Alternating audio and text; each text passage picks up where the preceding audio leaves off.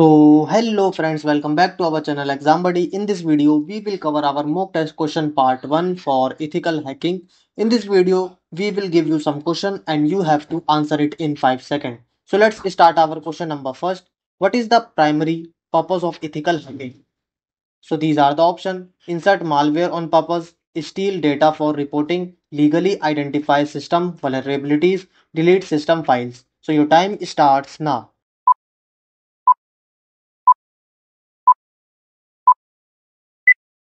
And the answer is C. Legally identify system vulnerabilities. And now let's go to our question number 2.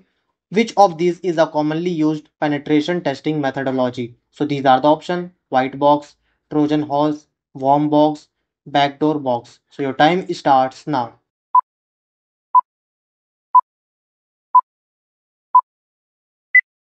And the answer is A. White box. And now let's go to our question number 3. For bursty network traffic, which switching method is most efficient? So these are the options: circuit switching, message switching, packet switching, token switching. So your time starts now.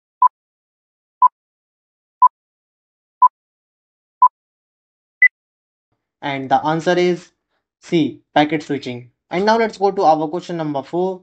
Which transport protocol is connectionless and does not provide guaranteed delivery? So these are the options: TCP, UDP, FTP, Telnet. So your time starts now.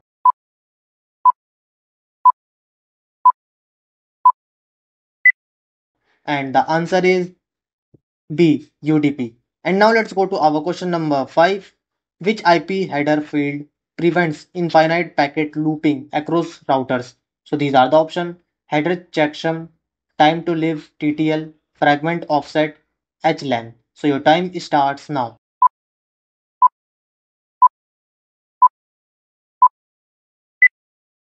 And the answer is B. Time to live. And now let's go to our question number 6. Which of the following is a key responsibility of the IP layer? So these are the options: framing, routing packets between networks, guaranteed delivery, error correction at bit level. So your time starts now.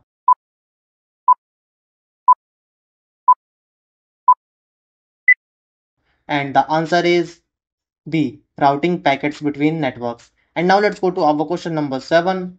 Which of these is not a field present in the IP header? So these are the options: TTL, port number, protocol, source IP. So your time starts now.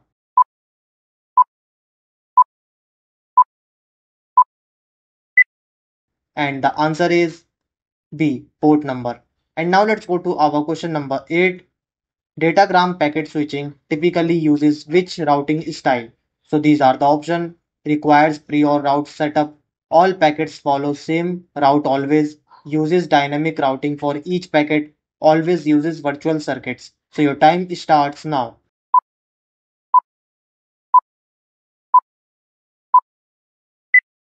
And the answer is C. Uses dynamic routing for each packet. And now let's go to our question number 9. What is the maximum decimal value of the HLAN IP header length field? So these are the options: 254, 32, 15, 8. So your time starts now.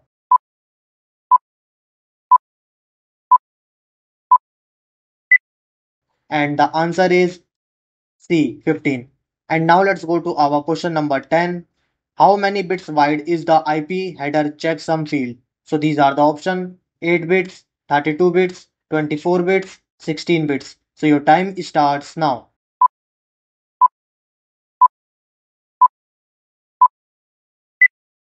And the answer is D. 16 bits. And now let's go to our question number 11.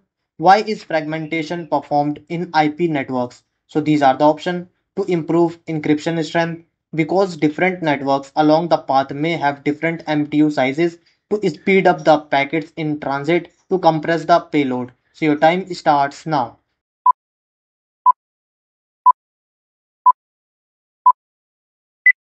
And the answer is B. Because different networks along the path may have different MTU sizes. And now let's go to our question number 12. Which network element typically perform IP fragmentation in IPv4 historically? So these are the options: source host only, destination only, intermediate routers can fragment switches? So your time starts now.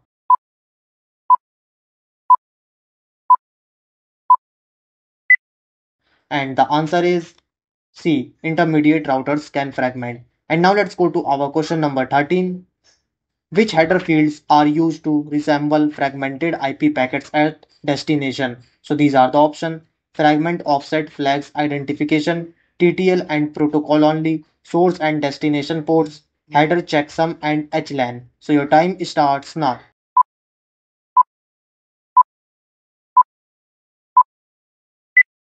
And the answer is A. Fragment offset flags identification. And now let's go to our question number 14. If an IP packet arrives with DF don't fragment equal to 0, MF more fragments equal to 1 and offset equal to 0. This indicates, so these are the options. The packet was not fragmented. The packet has been fragmented and this is the first fragment. The packet is the last fragment. The packet header is malformed. So your time starts now.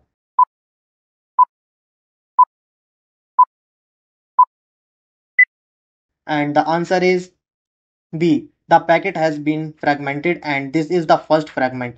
And now let's go to our question number 15. If HLAN equal to 15 words of 4 bytes and total IP packet size equal to 2000 bytes, how many data bytes are present? So these are the option: 1930, 1940, 1950, 1992. So your time starts now.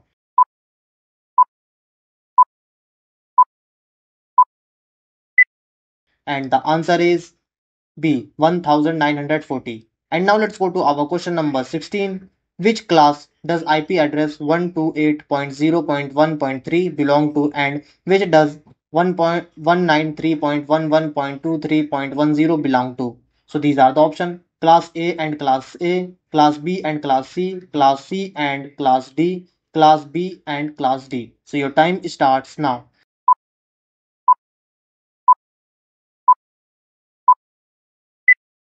And the answer is B. Class B and Class C. And now let's go to our question number 17. Which IP address block is reserved for private network? So these are the options: 10, 128, 224, 1. So your time starts now.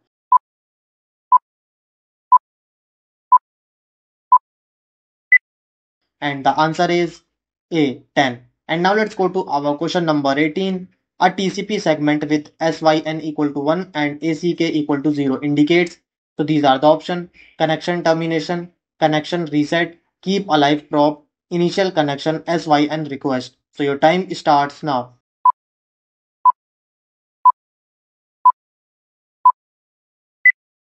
And the answer is D. Initial connection SYN request. And now let's go to our question number 19. What is the size of the UDP header? So these are the options: 16 bits, 16 bytes, 8 bits, 8 bytes. So your time starts now.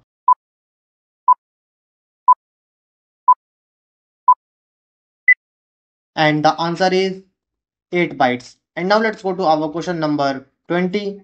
Given destination IP 192.168.77.213 and subnet mask 255.255.252.0, the subnet network address is, so these are the options: 192.168.76.0, 192.168.76.213, 192.168.77.0, 192.168.00. So your time starts now.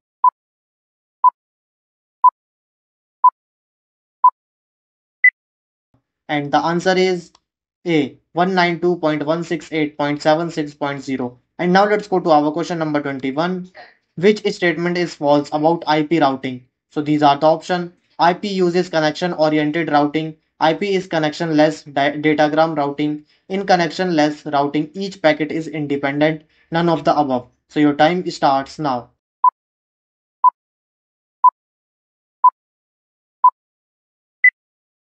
And the answer is A. IP uses connection-oriented routing. And now let's go to our question number 22.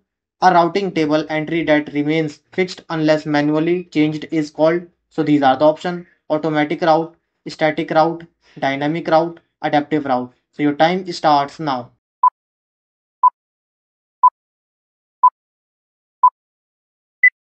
And the answer is B. Static route. And now let's go to our question number 23.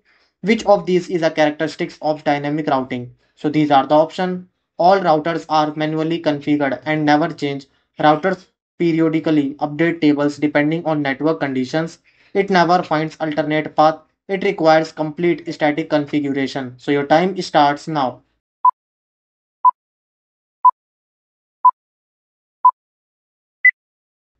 And the answer is B. Routers periodically update tables depending on network conditions. And now let's go to our question number 24. In routing table flags, which flag typically indicates the route uses a gateway? So these are the option U, G, H, D. So your time starts now.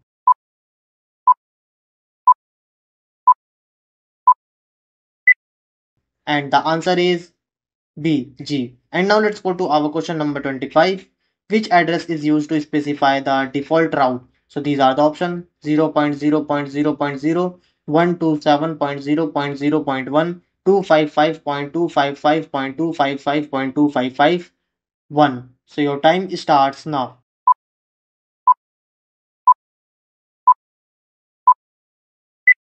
And the answer is A 0.0.0.0. So thank you friends for watching our mock test question part 1 for ethical hacking. Now we will meet in our next part 2 for ethical hacking. So thank you friends for watching our video.